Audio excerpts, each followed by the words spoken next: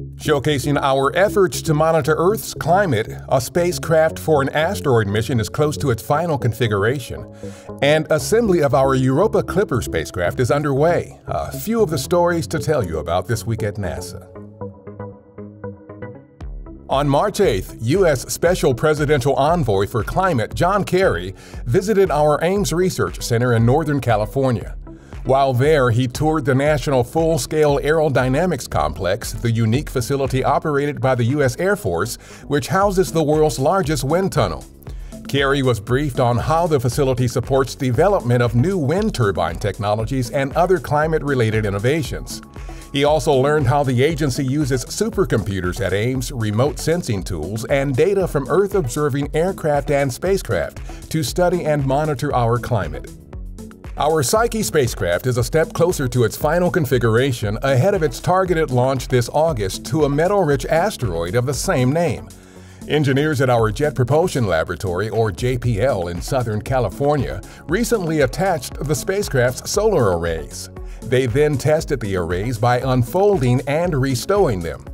After a 3.5-year solar-powered journey, the spacecraft will arrive at asteroid Psyche in 2026 and spend nearly 2 years making increasingly close orbits of the asteroid to study it.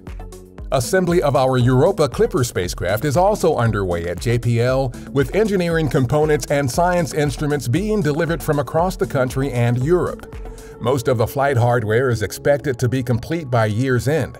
The mission is targeted for an October 2024 launch to Jupiter's moon Europa to investigate whether the icy moon with its subsurface ocean is capable of supporting life. For the first time, NASA's Neutron Star Interior Composition Explorer, or NICER instrument, mounted on the outside of the International Space Station, has observed the merging of multi-million-degree X-ray spots on the surface of a magnetar, a supermagnetized stellar core no larger than a city. NICER's unique set of observations could help provide a more complete understanding of the interplay between the crust and magnetic field of these extreme objects. No humans will fly on this year's upcoming Artemis 1 mission, but your name could. Just go to nasa.gov/wearegoing to add your name to a list of names stored on a flash drive that will make the historic trip around the moon and back. You will also be able to generate and download your very own boarding pass. Artemis 1 will be the first in a series of increasingly complex missions to build a long-term human presence at the moon for decades to come. That's what's up this week at NASA. For more on these and other stories, follow us on the web at nasa.gov/twan.